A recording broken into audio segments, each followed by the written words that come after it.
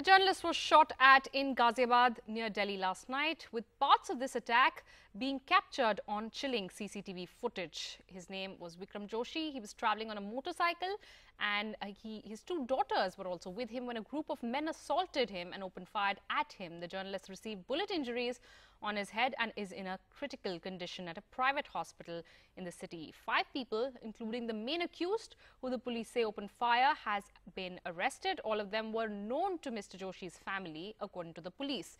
The CCTV footage on your screen is of a road in Vijayanagar area of Ghaziabad where the attack took place, and it shows Mr. Joshi riding his bike with his two daughters.